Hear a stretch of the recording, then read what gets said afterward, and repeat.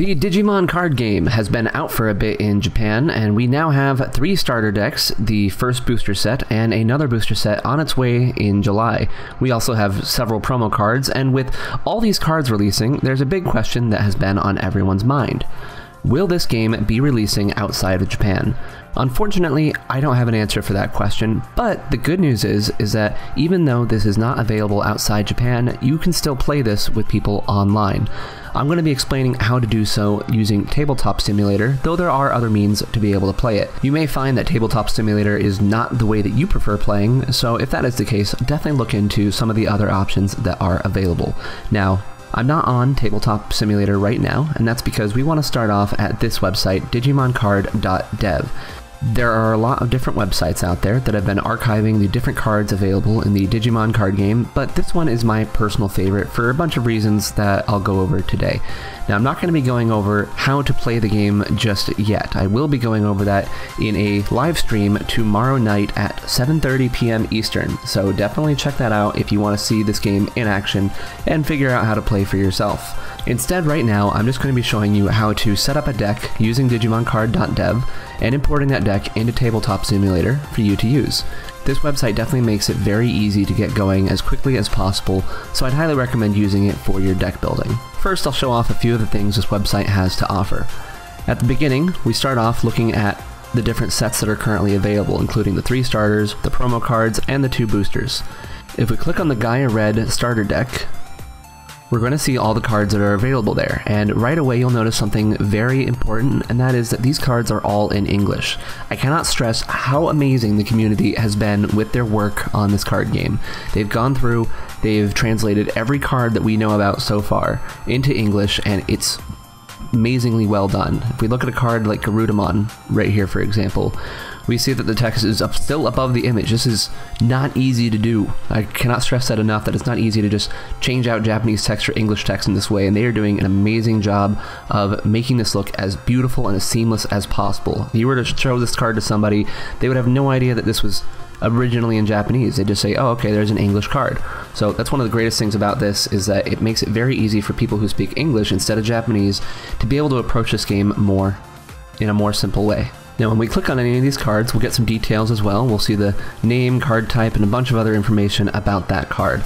Again, all that information is on the card itself, so you don't necessarily need to read the stuff on the right, but it might be a little bit easier for you to see. You can also change the zoom level, just like this. So that way you don't even have to click on a card to see the details about it. You can make it big enough for you to read without doing so.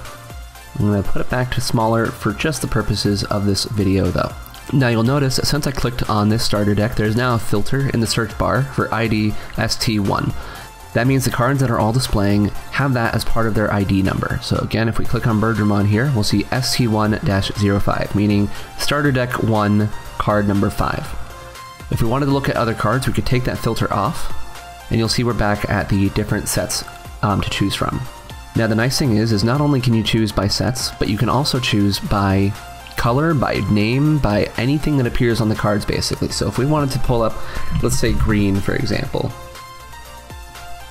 There we go, we can see all these different green cards. So we have all the green cards up. If I wanted to find cards that were just of Gomamon, I could type in Gomamon. And there we go, we have all 3 Gomamon cards. So you can filter by whatever you want here. Now, this is great if you just want to look at the cards, but there's a lot of other good stuff to be had here too. And one of my favorite things about it is, like I keep saying, the deck builder, and this is where we get into the really good stuff. Now I've got the deck builder open here, so if I wanted to find a specific card to add to my deck, like let's go back to those Gomamon.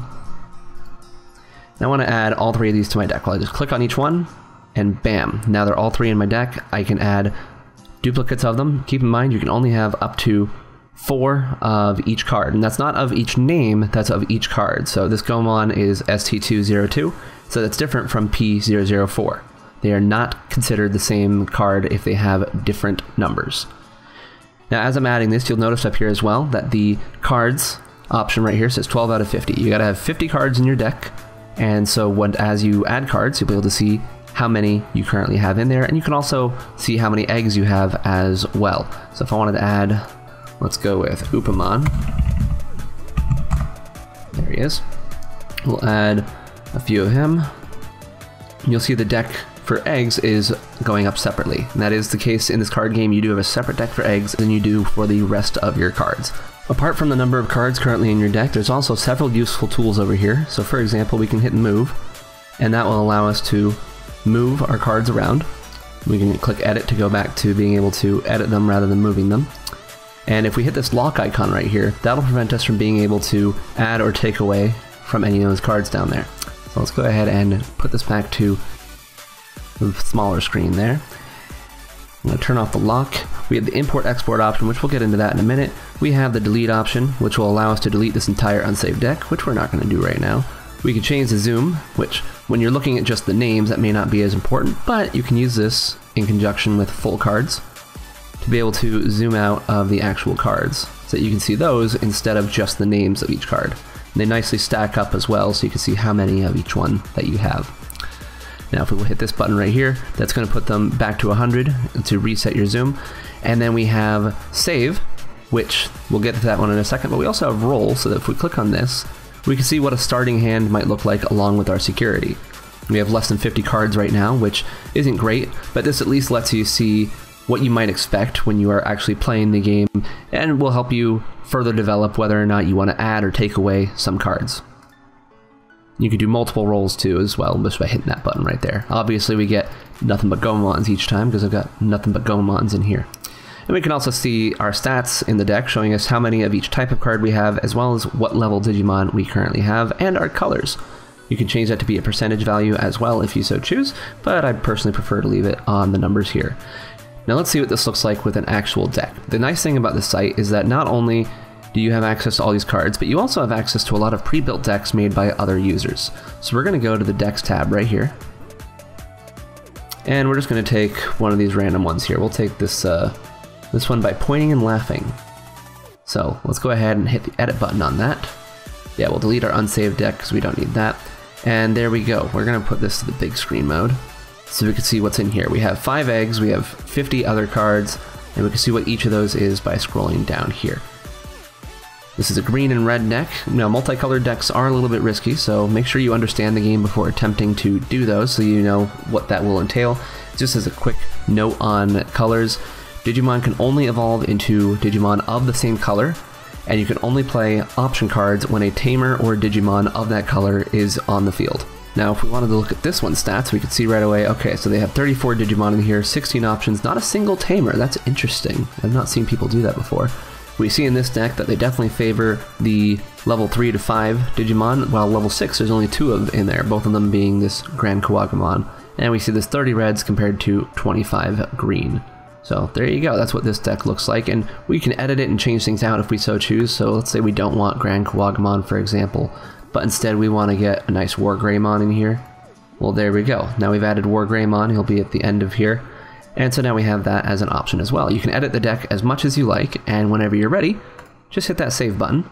And you'll notice I already have 2 save slots here for stuff that I'm doing. But we'll go ahead and click on New Save Slot, where we'll change our name right over here on the left, and we'll just call that Example.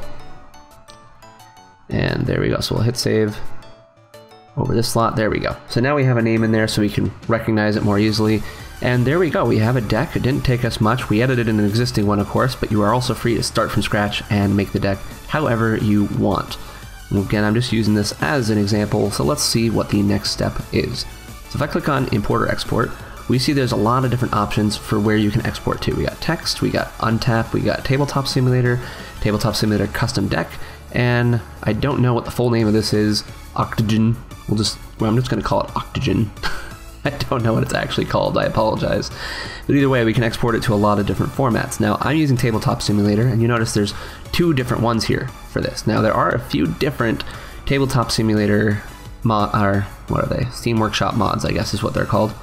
Is that what they're called? Yeah. So there's a few different mods in Steam Workshop for this game. So if you wanted to import it to any Steam Workshop version of this game, then you can use the TTS custom deck to do so. This is going to generate all the images for you to import directly into Tabletop Simulator. Now, I'm not going to show this feature off right now because I'm going to be showing you this one. Because on this one, there's a Steam mod that specifically works with this type of export using Digimoncard.dev. You'll see all this text right here, and what we're going to do is we're just going to copy all that text right here. We'll save that for later. So we see a link to the Steam mod and a guide on how to import to TTS. So I'll explain both of those. I'm not going to go over how to install the Steam mod. If you have Tabletop Simulator on Steam, you can use this link to go to the Steam mod and to add it to Tabletop Simulator. Once you have that mod installed, we are good to go to Tabletop Simulator and paste this information into there to import our deck. So I'm going to show that now.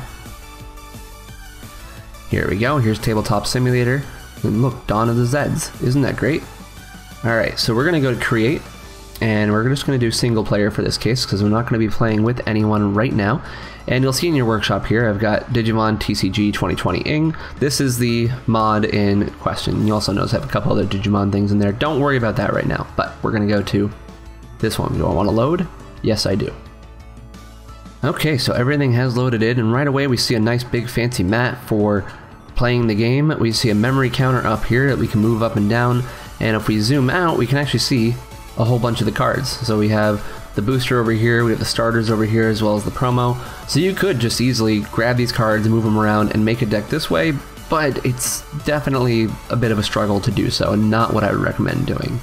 Instead, we copied that text earlier, so what we'll do is we'll go into our notebook right here, and we see where it says My Deck. We're just going to paste that text right in here, and then we're going to leave the notebook.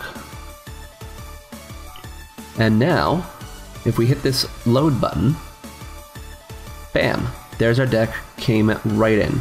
We'll pick that up and put that over here, and if we right click, we can search through it, and there we go, we can see all our cards. Now, what I'd recommend doing first and foremost is to take out all of the Digitama cards.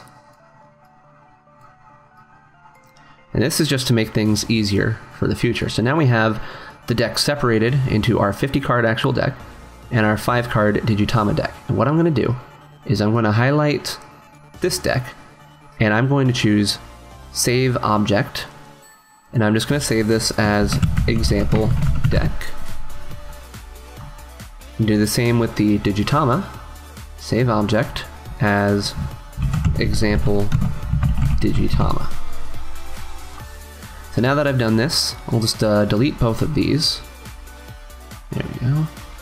And so they're gone. So instead of importing again, what I can do now is if I go to my Objects menu, I can go to Saved Objects, and here we go. We have the Example Deck, and we have Example Digitama. And I can even take those in multiple times if I really wanted to, but I don't necessarily need to right now. And there we go. We have both of them ready to go, no effort whatsoever. We can put them on our deck over here, we can put this on our raising area, and we are ready to play the game. Now, I'm not going to get into playing the game right now. Instead, tomorrow night at 7:30 p.m. Eastern Time, I'm going to be playing this game on a live stream to be able to demonstrate exactly how you play it. You'll be seeing a real game happening, we'll be explaining the rules as we go so that everyone can get a good idea of exactly how to play this. And that will be over Tabletop Simulator. So again, you can play this game using other means, but overall Tabletop Simulator does look very nice, and with and when you use Digimoncard.dev, it's very easy to use overall. So we'll get into that tomorrow. We'll explain the actual rules, we'll explain how to play, we'll go into all that, so make sure to catch that. Now, if you did click on this video after June 5th, well, then obviously the live stream is over and it's done with, but you'll still be able to find a link to that live stream at the end of this video. It won't be live anymore, of course, but it will still be up. So there you go, that's pretty much how to get set up to play the Digimon card game using Tabletop Simulator and Digimoncard.dev. If you have any questions, please feel free to leave a comment below, and I'll also leave a link in the description to the Digimon Card Game Discord, where there are a lot of very knowledgeable people that will be very happy to help you get this set up. You'll also find me talking about this game at the Digimon Discord community in the Card Games channel, so feel free to chat with me there if you want. Anyway, that is all for today, so hopefully I'll see some of you at the live stream tomorrow, and hopefully I'll be able to battle some of you in the future. I'll talk to you later. Bye.